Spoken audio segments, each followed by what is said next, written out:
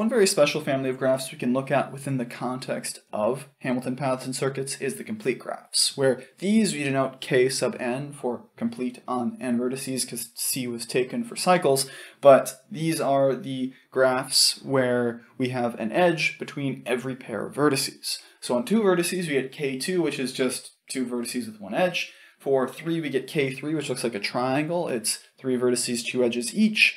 For K4, we have all of those collections there in that box with the diagonals. Then for K5, we get more. K6, we get more. K7, we get more and more and more. We're always going to see that with these, the degree of every vertex is n minus 2, because we're trying to, or not n minus 2, n minus 1, because we have to cover every single possibility. And before I get into the specific construction we have for Hamilton circuits with complete graphs, I do want to mention here that the book is kind of focused a bit myopically, I guess you could say, on complete graphs in this context. But just understand that complete graphs aren't the only ones that have meaningful relationships with Hamilton paths and circuits. They have one very nice relationship. And in general, nice relationships with these constructions are hard to come by. It's actually quite difficult. It takes a lot of computing power to get any sort of general description of Hamilton paths and circuits, but just know that this isn't the only place that it could possibly matter.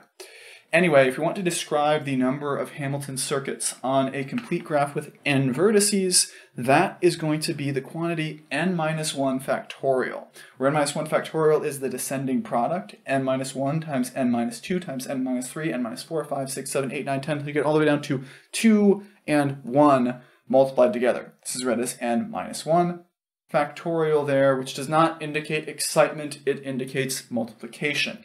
For those of you that haven't taken stats before, this is a very straightforward application of a thing called fundamental counting, which says that if you have some number of ways to get one thing and some number of ways to get a different thing, if you want both of them, you multiply them together, where here that multiplication is done n minus 1 times in a row. Because what this talks about is arrangements of things where you have some selection of options and no repetitions are allowed, and order matters.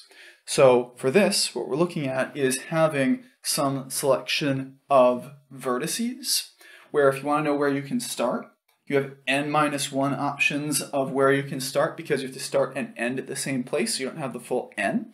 Then at the next one, you'd have n minus 2 because you have to go somewhere else to get to that next one. Then for the third, you'd have n minus 3 because we don't want to hit either of the first two. Then n minus 4 because you don't hit either of the first 3. Until you all the way get down to the last one, which has to be where you started. So you've only got one option to end up back where you were, hence the n minus 1 factorial. Where it's important to mention here that when we're talking about this n minus 1 factorial value, that's looking at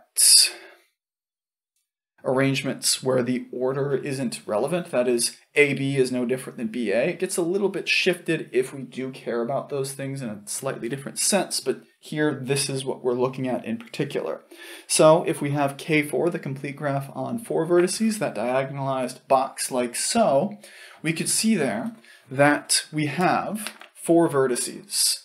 So we have 4 minus 1 factorial options, or we have 3 options for where we start, 2 for where to go next, and then 1 to finish, because we're going to need to use all 4 of those, and the one we start with is also, by definition, where we end, for a total of 6 options, where our 6 options are going to end up being A, B, C, D, A, B, D, C, A, C, B, D, A, C, D, B, A, D, B, C, A, and A, D, C, B, A. Where, as I said, this is something that happens in terms of whether you care about what the distinction is between AD and DA for that number, but we're not going to worry too much about that here. Where the next thing we're going to see is how we can actually apply these types of things, these types of constructions, to the context of applications using a new thing called a weighted graph.